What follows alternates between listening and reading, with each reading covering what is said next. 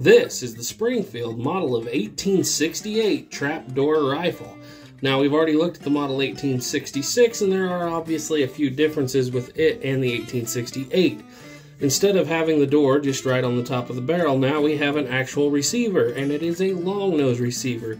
We also have a more adjustable sight system, and overall, the gun is now 32 3/4 inch long in the barrel, making this a very handy rifle. Now, these things would be made from 1868 until 1870. Springfield was not supposed to be making any new rifles, and around the year of 1869, they started making completely new barrels for these and new receivers. So the only things they were using from the old muskets were the lock plates and the stocks. Around 57,000 of these would be made in that 3-year period, and they would be used in the Indian War.